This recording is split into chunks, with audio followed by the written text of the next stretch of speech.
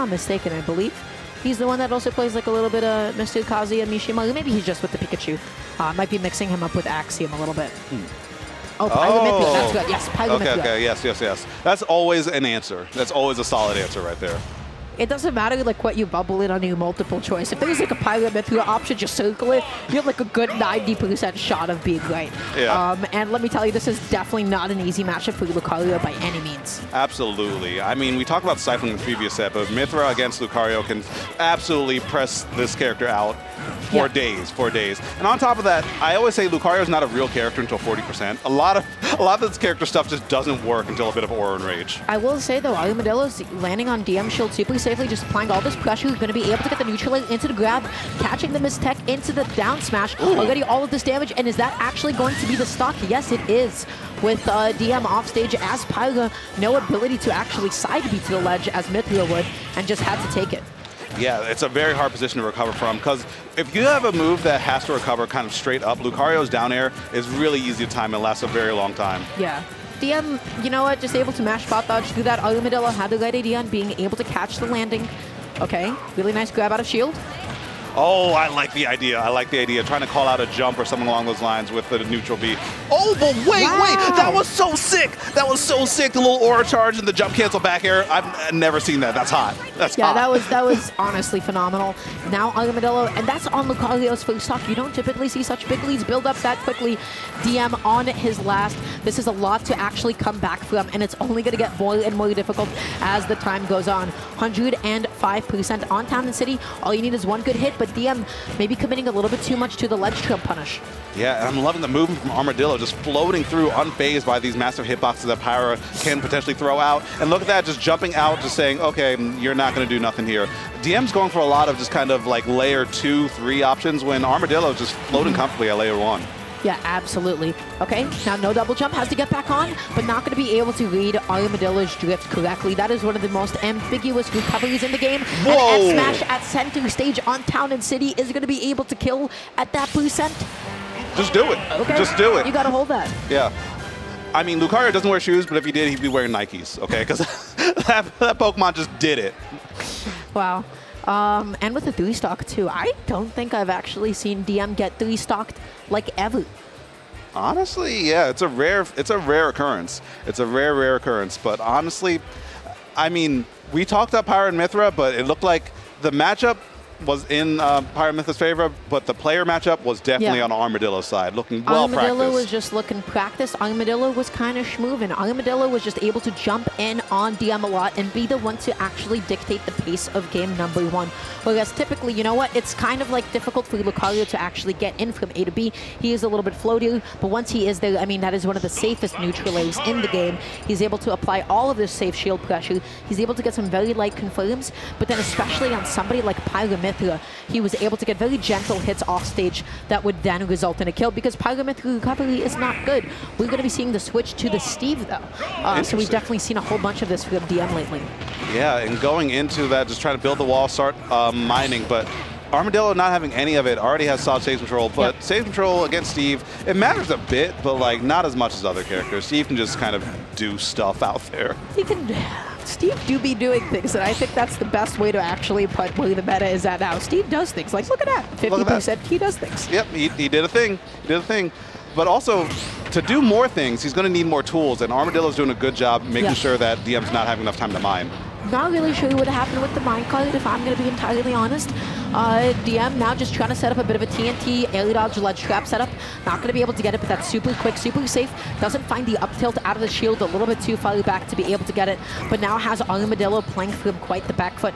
This is such a different game too. Absolutely, but you have to really keep track of the resources as well, because, okay, we got that forward smash, but yeah, DM needs the time to mine to get some more steel, because you need minecart, you need down air to land safely. Only has 2 ticks of steel left, and watch out for the dynamite! Okay, we're good, we're good. It doesn't kill as soon as you think it would too sometimes, but that up throw is going to be able to do it. Now DM has a lead for the first time in this entire set. Such a departure from how game 1 went, and I'm gotta say, I'm loving the switch. Yeah, it's been working out beautifully so far until that double team, but look at the resource from DM. So much iron and a diamond too. Gonna walk the dog a little bit. I think the jab on the crafting table might have actually messed DM up a little bit and messed him up on his timing. Yeah. Definitely not what he had intended to do there, and he was not able to get the full extent of his jab chains. Now he's stuck off stage against Lucario. Uh-oh, how do you get back on? Aggressively is the option, it seems. Oh, with the down smash on the anvil as well, and finally getting the time to get the diamonds. This is really bad for Armadillo at the moment because a single force match could smell doom at the ledge, but gets that back air. Here we go, Armadillo with another edge guard situation, gets that down air at the ledge. These down air timings are honestly impeccable. Armadillo is making so much use out of it. Now just able to take that stock so early from what looked like a little sus DI, if I'm going to be honest. And that's really bad because now that diamond was burned too, and with nothing to show for it. I don't think DM actually hit him once the diamond came out. That's really, really bad, and especially with the percentage keeping on going like this. And yeah, this is getting worse and worse by the second. And that down air is so non-committal because as soon as you whiff it, you'll be able to get back onto the stage, able to continue and perpetuate your ledge trap. Now, all of a sudden, DM able to get a forward out of shield, but you have to cut this bleeding ASAP. I want to see Armadillo now with like a tomahawk side B because he successfully conditioned DM for his, to sit in shield with a lot of jump-ins. Yeah, or even as a punish, like with that up smash right there. But we just run up, and Steve be doing things. Steve do be doing things. Yeah, good jump call out with the up smash there. Armadillo just needs one big hit to be able to take it, but DM, excellent jump call out. Yeah, and some hard SDI on that too. But yeah, and you won't get the license plate on the car because it just ran over a dog doing kung fu. Here we go. Got some gold tools, but okay, good SDI and DI, and also air dodge away, having a bit too much rage. But Diamond, you need to get that into your hands right now. That was it. Oh my goodness, these back are so threatening, but not when you don't have any oil. So DM living a little bit longer, really exploiting that Steve roll from ledge, which is nice and, you know what, quite hefty. Getting a couple of good bits of damage in, tries to catch this landing, but Armadillo is just so safe. And there we go. Finally gets the diamonds in his hands. This could be really bad because that's a lot of rage. And oh my God, the hard read gets that hit in there. And DM is swinging. DM swing for the fences and gets the anvil. Oh my God, what? He was at like 80. He was at like 80. Steve, be doing the damn things. Be doing the things. Steve's not only doing the damn thing, that's also going to be DM. DM is doing things. Oh my God, I don't know how to feel about that last stock because all of a sudden it felt like Armadillo got like a little bit shaky, a little bit nervous, right? Because you have DM coming at you, coming in hot, coming in swinging, all these different hitboxes. All of a sudden his landings getting a little bit predictable, getting stuffed out quite often, getting a lot of his landings caught, and DM was just able to set up that ledge trap and catch a bit of an anti-buffered ledge option. Anvil is big, it's a big strong hitbox. It killed at 80 because reasons, and Armadillo has to hold that. Yeah, absolutely. And the biggest shift in momentum was the moment that that diamond got in DM's hands. That was a problem. I mean, it's one of the strongest tools in the game, and like we kind of saw it when DM was just out there swinging when Armadillo was off stage. Just said, I'm going to get this kill, and I don't care what you're doing. And it ended up panning out in DM's favor, and right now we got Armadillo and DM going into game number 3 on small battlefield. Yeah, let's see how this plays out. Already 57%. It seems like DM is aging like fine wine, just only going to be getting more and more refined as this set goes on. Armadillo is going to have to slow down the pace of the game to be able to get back into the swing of things. All right, setting up a nice tech chase, neutral follow-up into the forward throw. That was well played. Yeah, and that Elytra barely going unpunished. And here we go, some pressure with the Aura Spheres, and wow, just tagging Enderman out right off the cart with that. Okay, a bit of shield pressure, right? Just being so safe, up tilt and spot dodges. Armadillo just has to back off, set up another situation for themselves.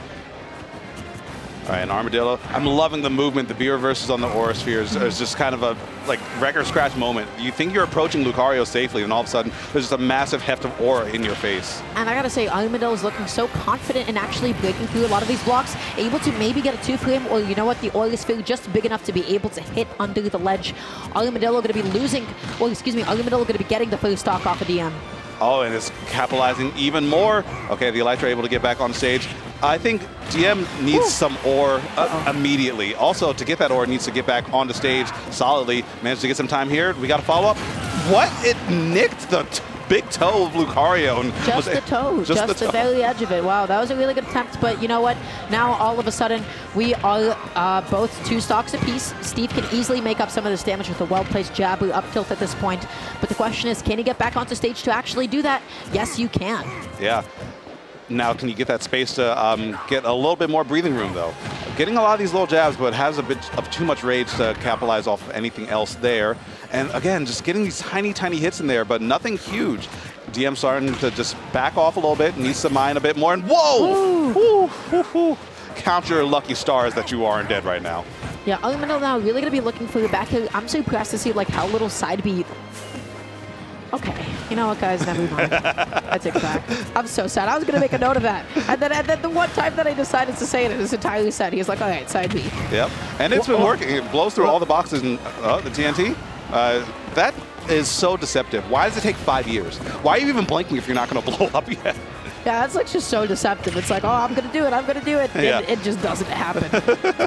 All right, but we got Diamond for DM. Probably not going to use it until this stock is dropped for them.